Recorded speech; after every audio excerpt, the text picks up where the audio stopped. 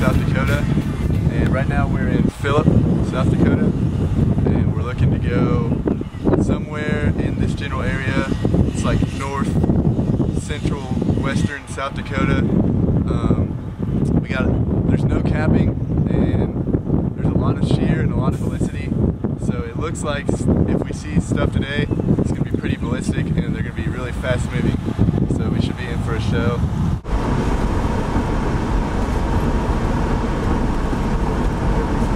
We have issued a severe thunderstorm warning for northeastern Hokie County in west central South Dakota, southern Eva County in west central South Dakota until 1:45 p.m. Mountain Daylight Time.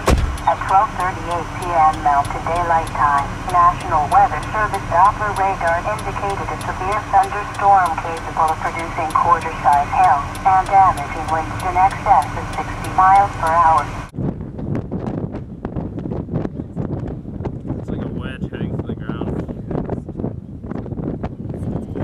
We were standing on a hill, just watching it evolve. We weren't sure if it was going to become tornadic, and then all of a sudden, there was a funnel. There it goes, there it goes. It's on. There it goes, back up, back up. Wow. Wow.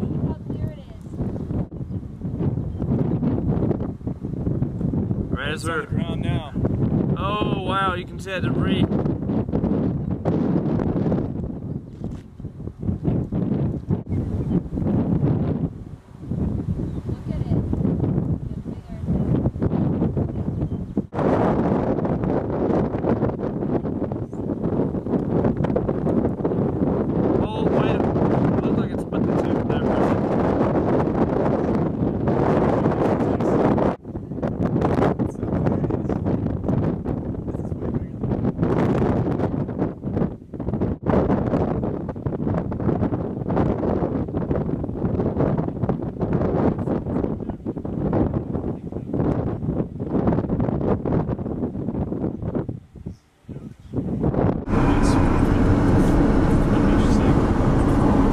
Still on the ground in there. So